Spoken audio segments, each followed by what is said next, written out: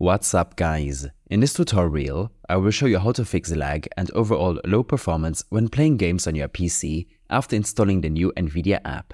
So first of all, install the latest Nvidia driver that is optimized for your needs. In the driver section of the application, you see the option to download the latest driver in case your driver is out of date. You also have the option to install the Game Ready or Studio driver. Use the Game Ready driver for the best gaming experience, and the Studio driver if you prefer to use creative apps. After downloading the driver, you can choose Express installation and it will be installed automatically. Next, head to the graphics section. Here, in the global settings section, apply the settings to your PC specs. In my case, and to lower the impact of my PC's performance, I'll disable RTX Dynamic Vibrance. Set the CUDA GPUs option to my main graphics card. And below, I'll disable most of these graphics settings.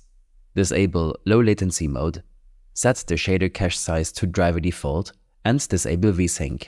If you notice screen tearing, you can enable VSync in your in-game settings, but it might slightly lower your frame response time. In the program settings, select the game where you experience lag and stuttering. You will see an option to move this slider closer to performance. This will reduce your in-game graphics settings the more you move this to the left. Leave the driver settings to their default values, and then head over to your Nvidia App Settings. Here, under System, consider disabling the Nvidia overlay.